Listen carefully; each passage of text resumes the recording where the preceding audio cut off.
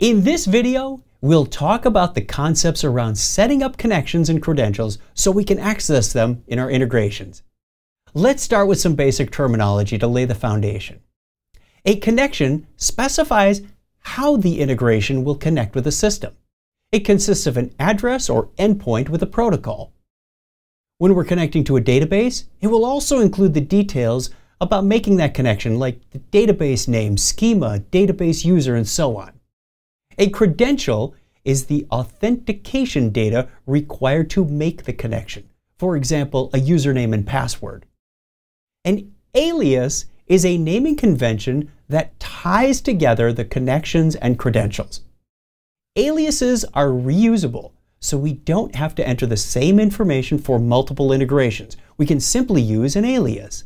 Additionally, we can use the same alias in our dev instance to make a connection to a third-party dev system, and when we promote our work to production, the same alias can be used by simply providing a new production connection and credential.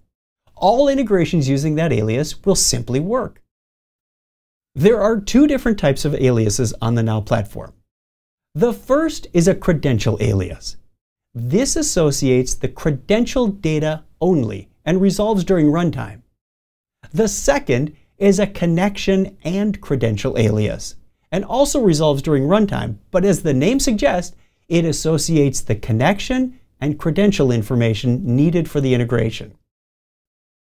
Okay, let's take a look at a connection and credential alias. This may be provided as part of an existing app or integration we got from the store, partner, or coworker. We may also build out our own aliases in subprod instances. An example of where this is used is in an integration hub action. Let's take a look at a diagram that might help map some of this out, and then we'll come back and look at some examples. When we specify the alias, it makes the connection and credential information available to our action, for example, in a REST step. The green color implies that this information is part of an application or integration.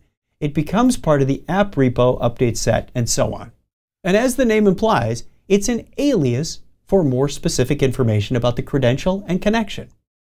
The connection record is in a related list to the alias. The connection also has a reference field to the credential record. This could be an API key, basic authentication, Oauth information, and so on. In the case of a basic authentication, a single record with a username and password are available. For an API key, it's even simpler. Only an API key is required.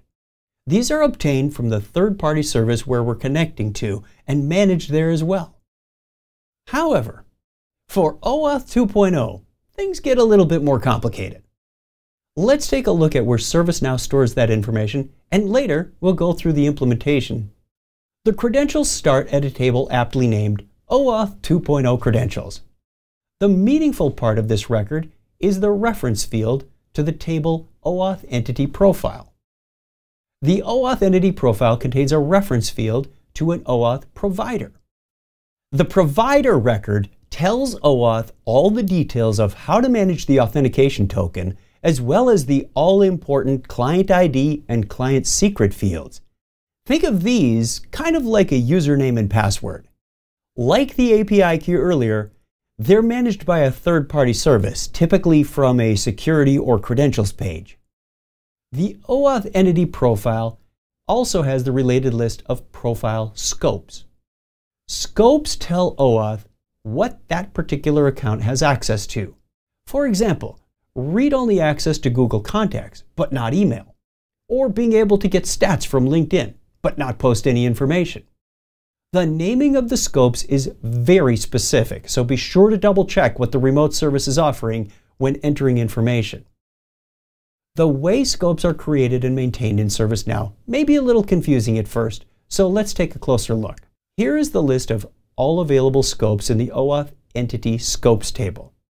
Normally we wouldn't access this directly as it appears in the embedded list to the Oauth Provider form.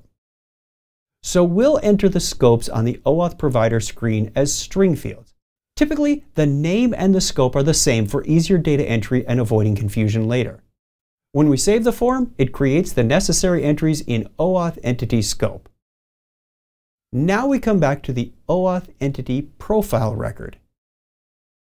It has the embedded list of scopes also. However, the Oauth entity scope here is a reference field, which comes from, that's right, the Oauth entity scope table. This will make more sense when we go through the demo. There's one more table worth noting when dealing with credentials, and that's the Oauth credential table, where the tokens are stored. If we should ever need to inspect or reset an Oauth token, we can find them under System Oauth Manage Tokens. Connections, credentials, and aliases are really useful. They provide a central location to manage credentials for external services. They're reusable across multiple platform features. They can be used in Flow Designer, Integration Hub, Cloud Management, Discovery, Orchestration, and even Service Mapping. They minimize configuration on the other platform features, and they allow non-administrators to use predefined connections and credentials without revealing the details, which in turn increases security. Now, just as a friendly reminder, remember that we'll need to create new connection and credential records in each instance we use. Only the aliases are brought along with update sets and repo and that kind of thing. And that's a good thing because they're unique and we wouldn't want to be exposing or advertising them in a GitHub repo, for example. Now that we've covered the basics, let's move on to the next video and look at a simple example.